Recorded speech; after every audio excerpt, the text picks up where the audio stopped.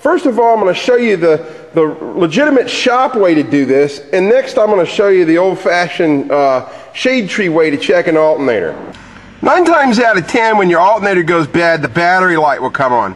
But very often what happens is you get an alternator that won't put out as much electricity as it should, and it won't quite trip this light. But you'll notice that your charging gauge here, your battery gauge is going to start to drift down towards the 8 there, even while you're underway. This is an indicator that your alternator is not working correctly. But sometimes there's a malfunction with these electronics. They're very simple and basic, and sometimes they'll fail. Once you have the voltmeter hooked to the batteries and you're testing the voltage, go ahead and start the truck. Okay, G, go ahead and start it. Okay, notice that the voltage is climbing. This tells you that your alternator is working. It should go to 14 something. Now, the shade tree way is you use a screwdriver and you stick it to the back. And if there's a magnetic field created at the back center of the alternator, it's like that. See how it's, I'm not pulling on it, okay? Then your alternator is more than likely functioning correctly, okay? This is an old school way of doing this, and I'm talking real shade tree stuff, but sometimes that's all you got when you're in a pinch. This will determine fairly quickly if your alternator is working correctly or not. This won't work when the batteries are fully charged because the voltage regulator will not turn on the alternator and you won't get any magnet at the back there. You know, we're at 14.3, 14.2, that's pretty strong. The batteries and the alternator are pretty good in this. Once we've established these things are okay, we can go to the next step. Now, you may not be able to test the alternator if your truck still doesn't start, okay? But once you get started, it's a good idea to check that if you've noticed that your batteries are running low. Make sure that alternator is working good. You know, the best deals on alternators that I've found have come from local rebuilders. Usually if you have a diesel shop that does a lot of rebuilding and whatnot, they're in the electric business also. If you look in your phone book, there's either an auto electric or diesel electric type shop in most major cities, or the Ford dealer is good. Now, you can go buy this alternator at AutoZone or some of these other places, but I have found that due to the types of stress that a diesel truck puts on these components in terms of drawing electricity for these batteries and whatnot, that they don't last very long from those places. They use poor quality components in the manufacture. You know, they give you a warranty, but, you know, what are you going to do when you're 500 miles away and the thing gives up?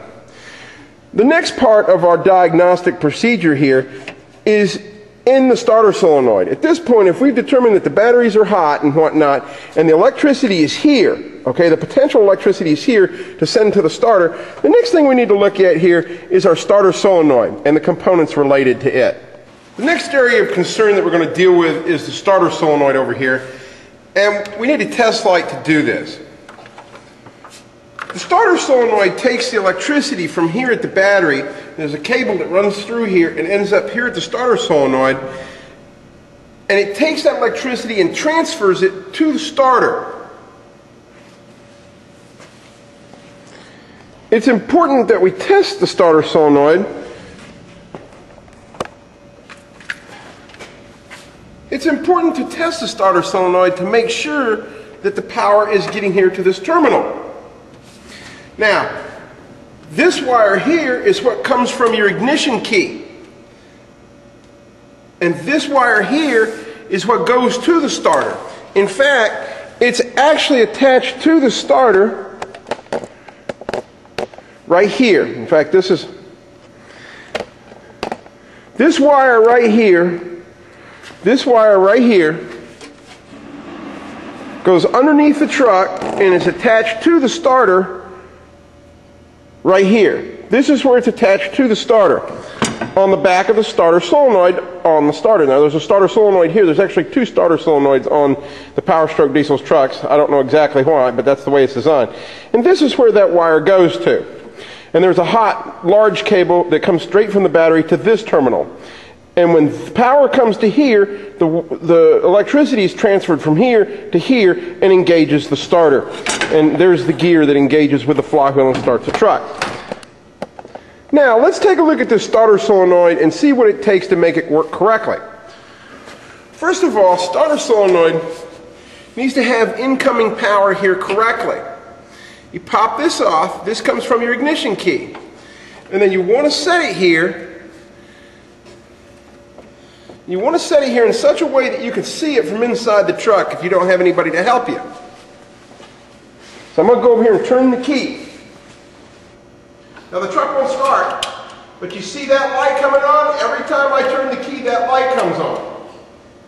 There's a couple reasons why power will not come to this lead when you turn the key. There's three components, well, two components, and it's a different component whether you have a stick shift or an automatic.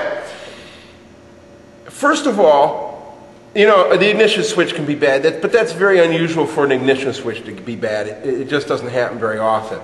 But on the side of the transmission, you have what's called a neutral safety switch. It forces you to put the automatic transmission in park or neutral. And if that particular component fails, then you can get no power to this lead going to your starter solenoid.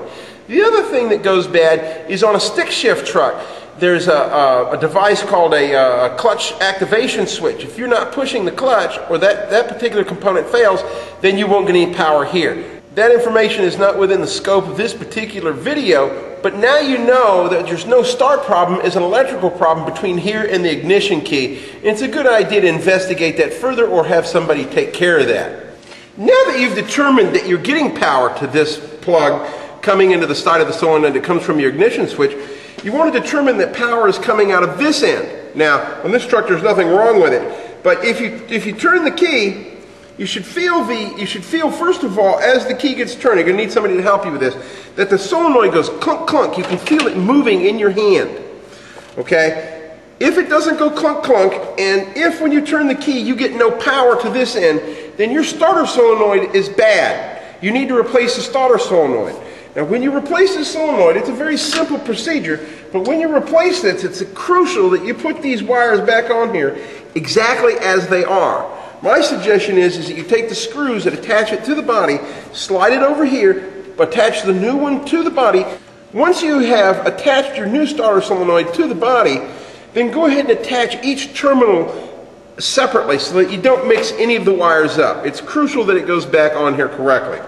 Now, if you're turning the key and you test this particular plug and it lights up and it still doesn't start, then more than likely you have a starter problem and it's time to replace the starter.